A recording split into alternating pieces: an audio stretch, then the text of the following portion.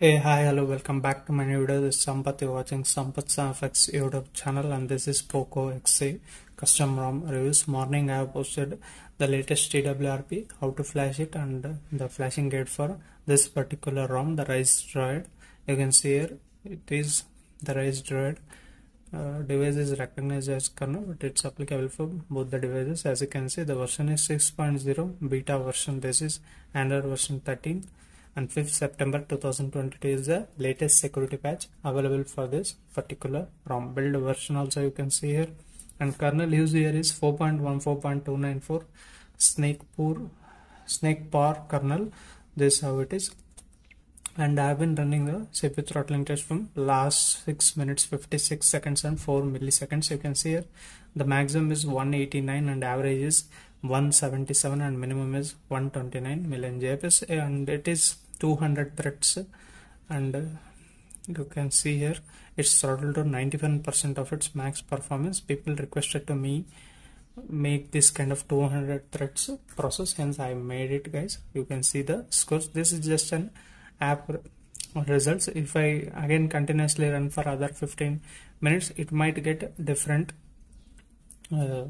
graph here, but it just gives a idea is it having any thermal throttling or not.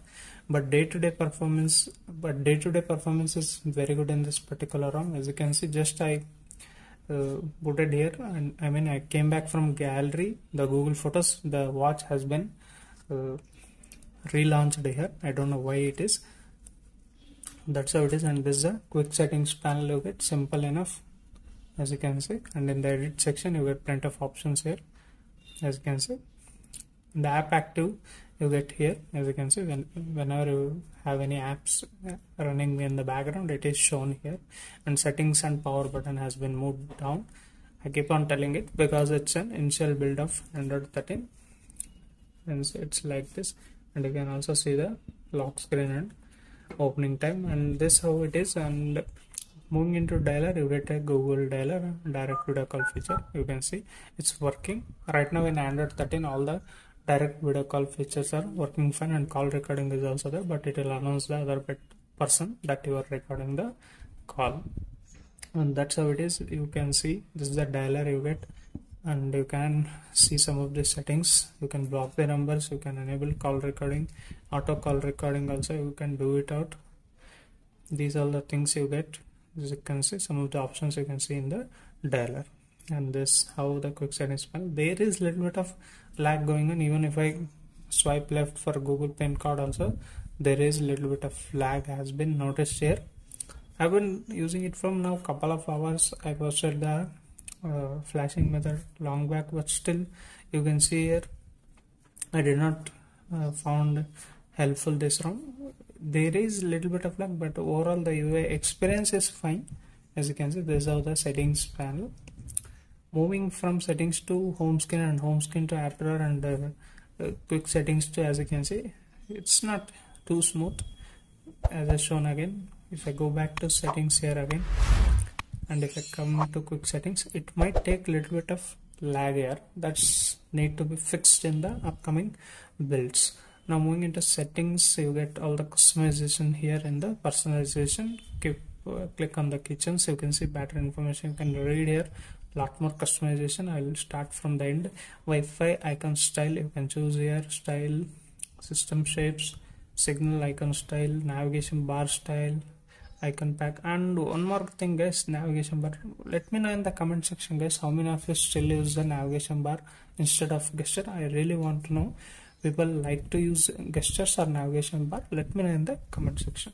Icon packs, you get plenty of customization here too, and font style you can keep anything. I kept a little bit bold in the accessibility settings. We will be showing you in a while because it will be looking easy in the video.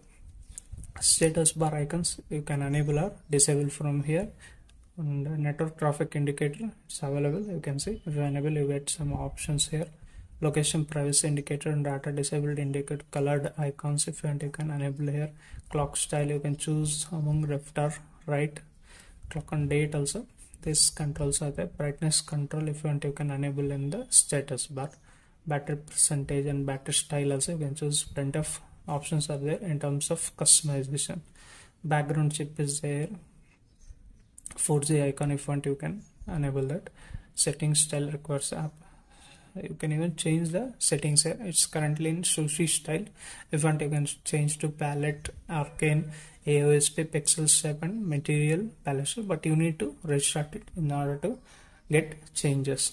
And contextual homepage messages, there is again requires app restart, but that is option available. And columns, you can adjust the landscape and portrait, the value of it. You can increase or decrease here. Title alignment is there. Label text size is there. Hide label, setting shortcut, running service shortcuts, and power menu shortcuts. Edit types icon, and data usage, account icon, footer, alerts. Lot more customization you can see in this particular ROM. All the things are given in just one simple way. No need to check for all the things. It's good, but it depends upon you. For me, it's looking fine. Everything is under the hood in a single screen and a single page. No need to find for anything else. And hide keys and secure lock screen. Brightness slider position also you can choose top or bottom. Slider visibility you can choose from here. Battery style, again this is belonging to quick settings panel. No, yeah, this is for status bar and this is for quick settings, that one thing you need to check those. And battery information, these are the customization. And this is too important, unlocking high FPS in games. Many people skip my video and they will ask how to enable high FPS in games like BGMR, PUBG Mobile. You need to enable that in the settings present in the personalization. You can check out. And unlimited photo storage also you need to enable from here, then only you will get a Google Photos unlimited storage. Weather settings, there is again some more customization available. Game space is also available. I don't think so anyone use that. And disable USB debugging, those kind of options are still available in this game mode, in this RiceDroid 6.0. This is an official beta version. I hope so they will make one more version of it. Let's see, but as of now it's okay, not great enough. Now checking back the other settings, you get typical display settings here. Lock screen, you can choose some of the customization from here. Ambient display, if you want you can enable or disable from here. It's working fine in my couple of hours of experience. And dark theme, you get here pure black option. That's the one thing I already wanted, that's available here. If you want you can use that. It is very good in my opinion. And display size and text, it's actually available in accessibility settings. You can see here I kept a bold text. And display size you can check out here at what length it is. You also keep the same, then only the quick settings panel looks like this. If not, it will look very tiny in my opinion. You can have these settings, copy and same apply the same. Live display option is given here. Display mode you can choose from automatic and outside. And reading mode, color calibration, RGB strength, picture adjustment, those things are fine here. If and you can customize them further. And colors option, if I keep boosted, I did not face any problem here in terms of display. As you can see, it's bright enough. Even the auto brightness sensor is also working fine in this particular ROM. Rotation settings, peak refresh rate is kept to 120 and minimum refresh rate to 60. If you want you can keep to 30 to 120. Dynamic refresh rate is working fine here. You just need to give your respectable settings. Full screen apps, if you don't find any apps not playing in the full screen, then you can enable from here. But why it is blank, I don't know. Whenever you install certain app, it will get option here. Maybe if you know guys, let me know in the comment section. Tap to wake is there, allow window level blurs, tap to sleep, wake on plug. All these options are available in this particular ROM. Now moving into wallpapers and style, as you can see again there is a little bit of delay in terms of UI here and there. There is a little bit of delay in the UI. You can see you can change the wallpapers. There are no pre-installed wallpapers here. And basic colors, Android 13 style, plenty of colors should be there. Yeah, it's available. Even the wallpaper colors, you get plenty of options here. Combination of colors, dark theme as I said before, and themed icons is still in beta. And upgrade you get up to 6:10 grid size. These are the options available in wallpapers and style. Apps, you get again default apps. If you want to change the default app, you can change from your sushi launcher is the pre-install launcher. If you want, you can change that. It also depends upon settings what I explained before, and special app access, you can enable or disable some of the settings from here. Wallpapers and style I already shown. Moving into battery, you can see here battery usage. It's quite a good battery life here I am getting. As you can see, even I played a PUBG Mobile. If you want, you can play BGMI also. Little bit of difficult for me in terms of downloading BGMI, and I am showing PUBG Mobile gameplay here, and Geekbench, some of the Antutu benchmark results are also I will show it out. I have been running those things, and this is how the battery life you got in this particular ROM, RiceDroid ROM, and battery saver options are available, and you can schedule them also based on percentage and time also, and battery light options are given. You can enable or disable from here and turn off when fully charged. Those options are given.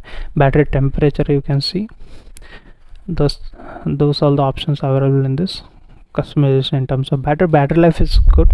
Storage and sound and vibration, you get again plenty of options here. Me sound enhancer is available. Headphone type and preset you can choose from here. No other extra direct sound settings, only these two are available here. Accessibility menu, again as I said, display and text as is, it is available here. And some of the other app accessibility menu, you can watch out my Evolution X video, there I explained these things in detail. And security settings, you get this thing, and you only get a fingerprint unlock, not more anything. And more security settings, you can see here ROM is encrypted by default. That's how it is. I will show you within a while the fingerprint scanner. There is no face unlock here, and privacy settings, those things are working fine. Location is also working fine, no problem regarding that. Safety and emergency, password and accounts, autofill, those things are working fine, no problem regarding that too also. On system, if you go into gestures, you can see here system navigation, there is option to increase the pill length. Basic functions and customization, I really found this is the one best ROM for in terms of customization as of now, considering it's an Android 13 ROM, but still there is a little bit of lag. As you can see, again the home screen has been loaded again. I don't know why it's happening. If you guys can see from the beginning the video, you can check out, there is some delay in the UI and lag in the UI. Maybe they will fix in official stable. If you want to wait for that, you can wait. Now starting the benchmark results, you can see again the app opening time of Antutu benchmark app here, 3,62,067 is the score. During this testing I lost 7 degrees Celsius, I mean 4% of battery has been lost during this testing, and 7 degrees Celsius has been increased the heat during this testing. It's fine, the scores are good, but that's how it is. This is how the Antutu benchmark results. And Geekbench scores, again you can see it's also not as great as some other ROMs. 535 single score and 1543 is the multi score, and Linux 4.1 4.294 snake power kernel has been used here, which is decent enough, but UI maintenance is not that good. I mean in terms of reliability in the UI is, I did not found it. If you guys have it, let me know in the comment section guys. I don't think so I recommend it, but anyhow, this is how the camera application, this is something like Gcam. You get all the options here, as you can see. In the even video options are also, there are plenty of options. If I can show you, as you can see, up to 4K video support is also available. I don't think so we have any auxiliary camera support here. Yeah, if you want, you can use always the Arnav build Gcam, which I always show in the any Poco X custom ROM videos. And connectivity wise, the Wi-Fi connection I have here like 100 Mbps Geo fiber connection. You can see it's pulling up to 90 to 95. Even with mobile data connection also working fine, no problem regarding in terms of network and communication, those are fine. Even the earpiece quality is fine enough, and the headphone jack quality is also fine enough in this particular ROM. Let me show you the charging animation, and will it support 33-watt charger or not. Let's check out. And by the way, if you're first time to this channel guys, hit that subscribe button down below, and also allow the bell notification by pressing the bell icon. And if you like the video, give it a like guys. You can see here it is not showing charging rapidly, it is showing charging slowly only. This is the main thing, people need fast charging in custom ROMs. That is not the case in this particular ROM. It's still showing charging slowly, which is a bummer in this particular ROM. What do you guys say about this? Let me know in the comment section, guys.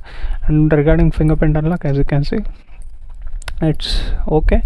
It's also not a quickest, but still comparing other features, this is a little bit fast enough. But overall UI, it's not completely cooked ROM, I can say. That's how it is. And if you want to use it as a daily driver, you can use it out, but I don't recommend. Let's say BGMI gameplay, and you guys can see here the graphics is set to smoothness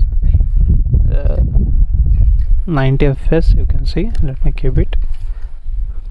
That's how it is. Effects, this is PUBG Mobile, not BGMI. You guys can see here brightness is kept to max here, but still I can't see it's completely max, but anyhow it's fine here. That's a minor bug I can encounter here, but at least in the gameplay it's smooth. I am feeling that 90 fps.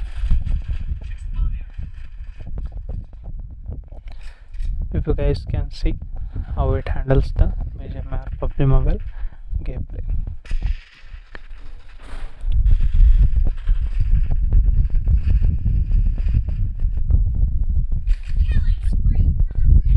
And this is the volume panel you get. It's simple.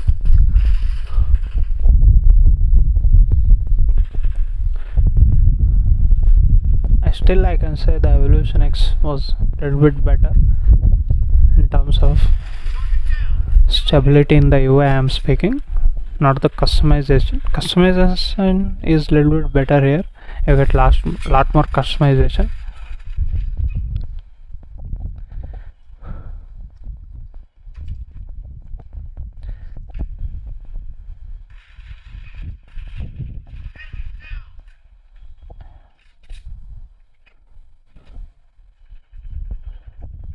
You guys can see it, I hope so.